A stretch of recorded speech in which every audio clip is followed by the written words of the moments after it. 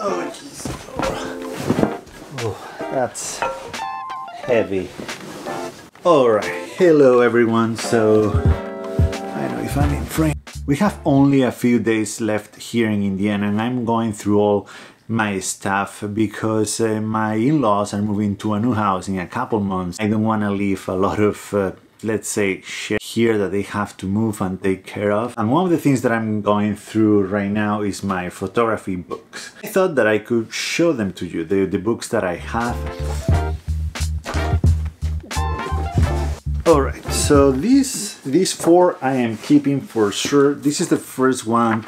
I already showed it to you in a previous video that I'm gonna link somewhere. It's called The Land, and it has photographs by several photographers. The photos were selected by Bill Brand, so you know they are gonna be good. I love the photography in this book, not only the image that I already talked about by Bill Brand, but almost all of them, like that one. I'm gonna show you a few more now with a little bit of music.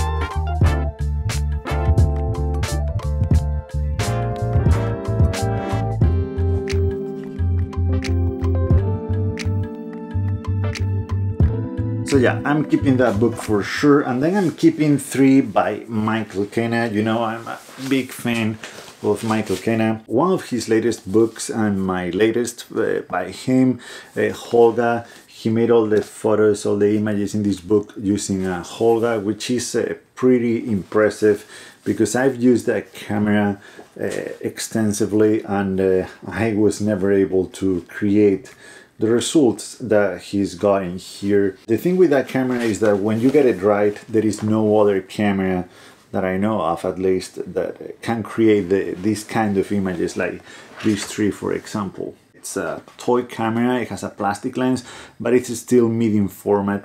I can get that shallow depth of field that you can see here. Photo of this ship with the mountains in the background. That effect that it has, focusing on the center of the frame while everything else is kind of destroyed. I like that look a lot when it works. I wouldn't say that this is his best work, but some of these images are just incredible. I'm gonna show you a few more too now.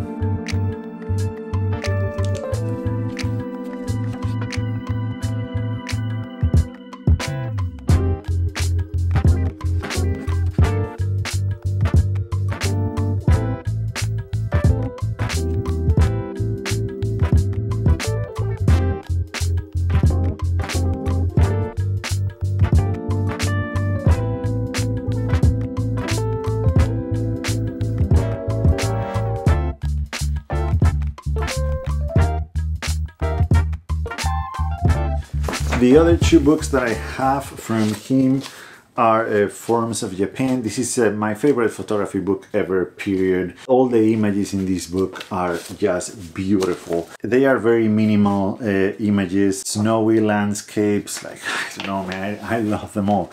I'm gonna show you more later, but yeah, beautiful, beautiful, minimal images in here, and this is a book to go through for hours and days and days.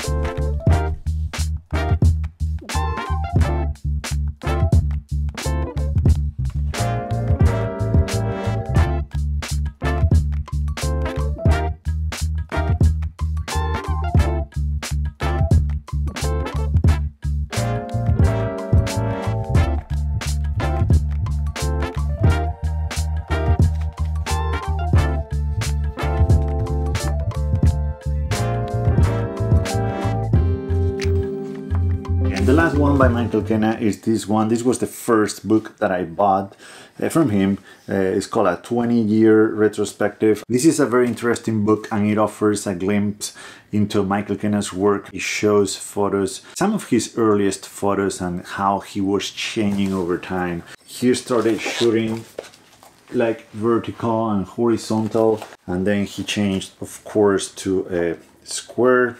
All of these are just beautiful images by Michael Kenna. This is one of my favorites. It's amazing.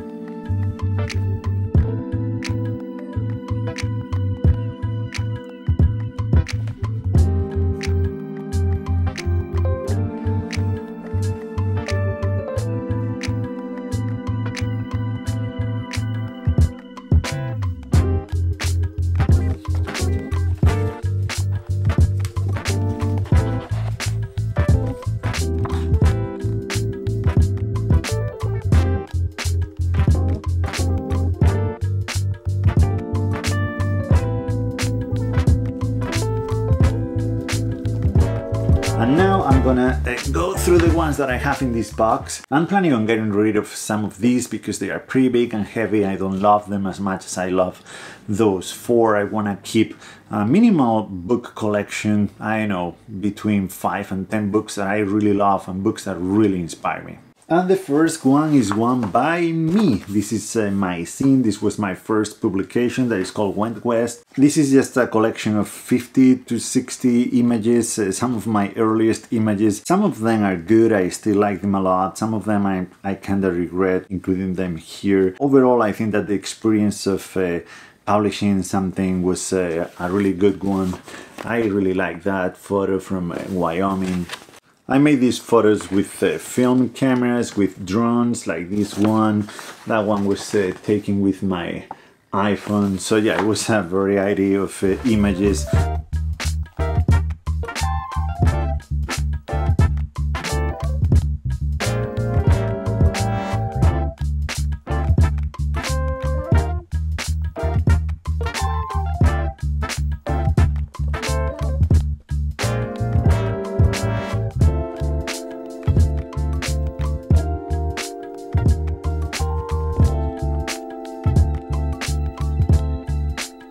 Okay, so let's start with the rest of the books. The first one is a classic, is The Americans by Robert Frank. There is not much I can say about this book that you don't know already. Some of them are just a history of photography, like that one. I always love this one, it's just incredible. Very, very beautiful images by Robert Frank. If you hadn't heard of this book before, please do yourself a favor and get a copy, because you're not gonna regret it. It's an amazing book.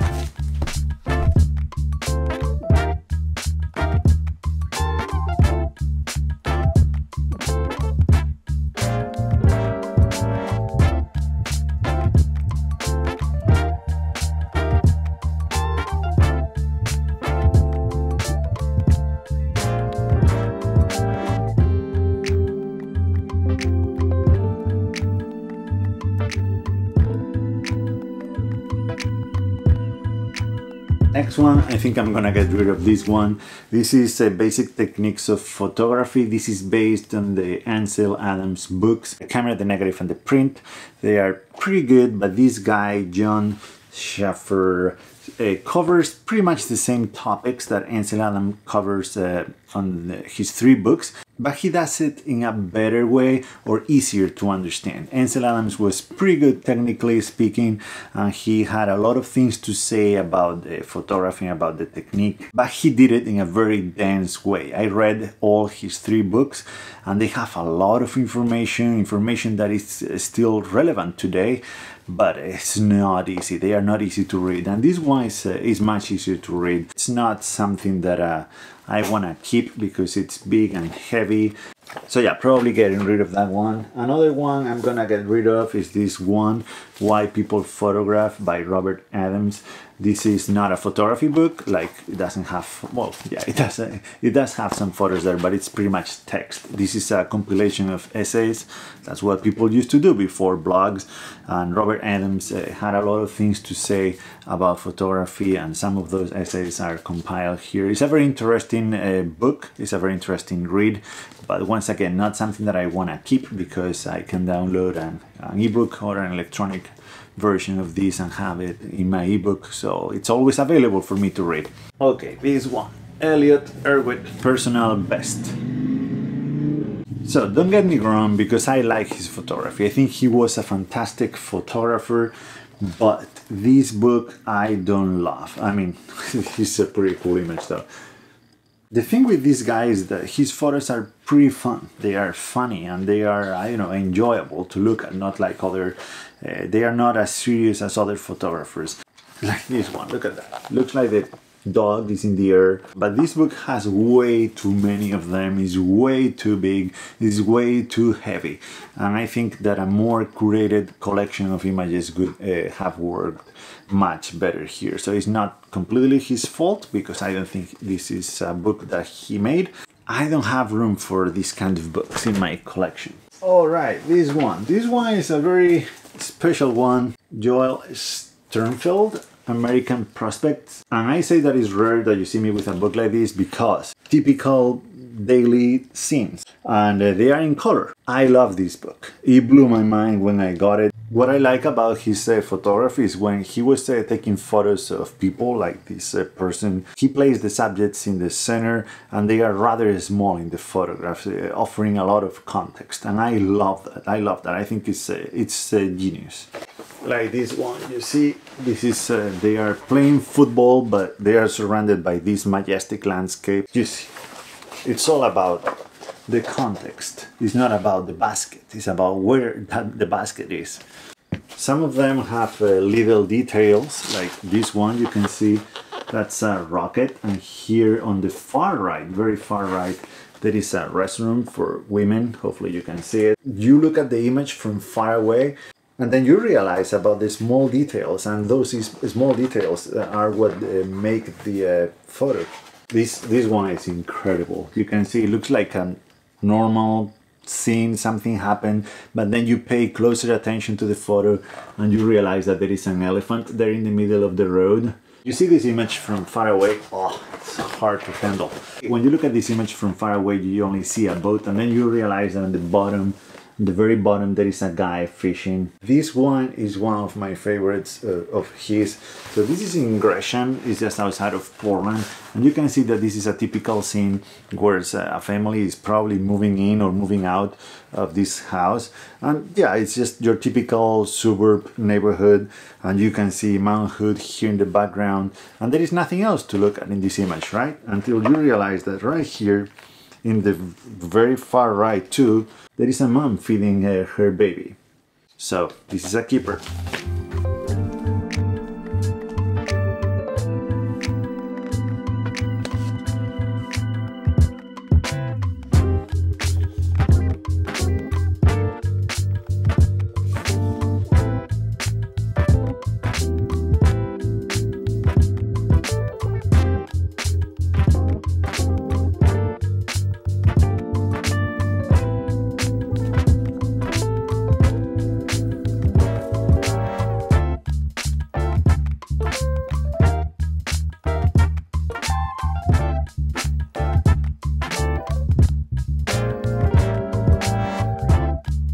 Alright, just two more to go actually. This is the first one, photographer's sketchbook. Examples of how photographers manage or handle their materials, their notebooks, their drawings, their notes about where to go, what to do. You see this guy uses maps and street view, journals or something where they write everything that happens to them during their trips. It was an interesting concept, but I don't like the book that much. I didn't get much out of it. This one has to go.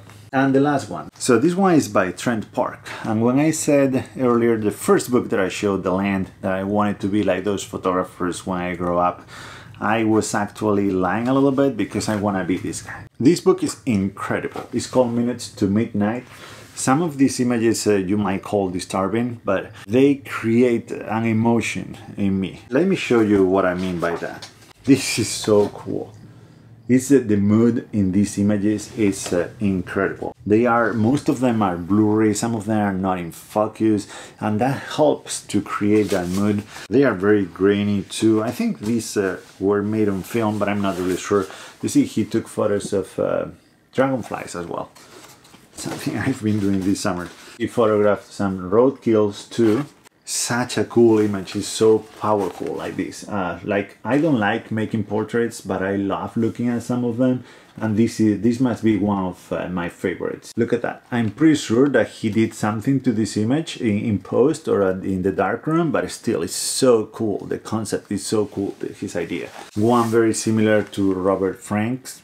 He plays a lot with your imagination, like this one, this little kid is watching TV, but you don't know what he's watching, and it looks like almost like a terror scene, or it depends on how you look at it. It could look like some other things, I guess. So he plays with that. It looks like a wave at first, but then you realize it's just the dust from the car.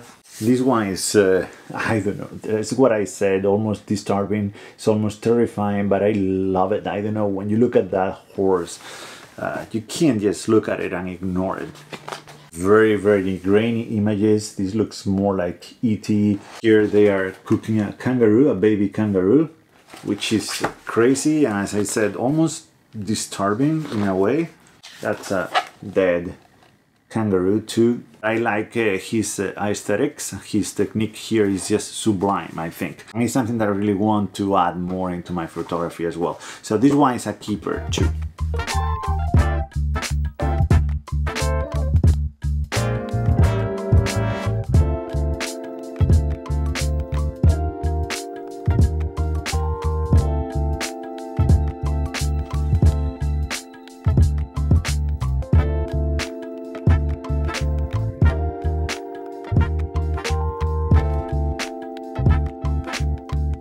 Okay, so the ones that I'm keeping. Minutes to Midnight by Trent Park, American Prospects by Joel Sternfeld, Michael Kenna, a 20-year retrospective, Michael Kenna's Forms of Japan, his Holga book as well, The Land by, let's say, Bill Brandt, and The Americans by Robert Frank. So that's 1, 2, 3, 4, 7. 7 books, and I think that is a pretty good size, a pretty good amount of books for a collection. This is my American collection. It's the collection of books that I'm gonna keep here in the US. As you know, I'm building another one in Europe that I keep there at my parents' house.